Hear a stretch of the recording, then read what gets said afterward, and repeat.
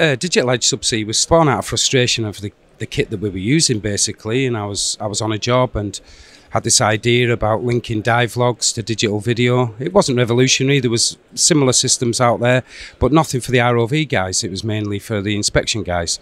So we got together with a programmer, spent 12 months developing the system, and we came up with the Edge DVR, and we started the company off on very little money, and luckily one of my friends over in Brunei bought the first two systems, and of course we used that money to propel the company even further, and that was 10 years ago now. So it's been a journey, and we've continued to develop the system, and now we've got our new system just coming out now, so just in time for hopefully the end of the downturn and the upsurge of the industry.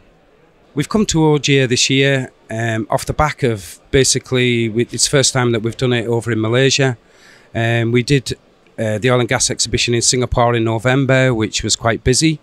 So therefore, when the opportunity came up to be in the UK pavilion in Kuala Lumpur, we took the opportunity because the industry is again on the rise, and we don't have as much market penetration over here as what we would like.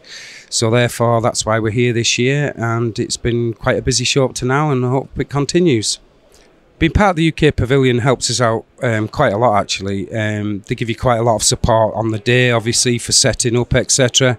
If you need any consulate help, they're very well connected with the ambassadors and the consulate staff over in the country that we exhibit with. I've done probably 5 or 6 exhibitions now as part of the UK pavilion, and it's been great every time, and it's also promoting British products, which is also cool.